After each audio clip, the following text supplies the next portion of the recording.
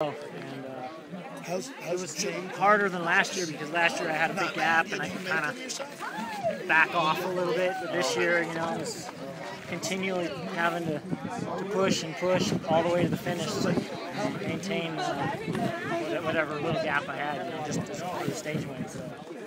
I think I saw on the team blog you said that last year you might have overgassed it a little bit and lost a little something in the last few hundred meters. Well, again, you feel like you were able to accelerate all the way along. Nah, it's just altitude. Last year I punched it really hard, got away, and then, like I said, the altitude catches up with you a couple minutes later and it puts you in your place. And it definitely put me in my place this year as well. It just happened to be a little bit ahead of everybody else. Like I said, it's every man for himself.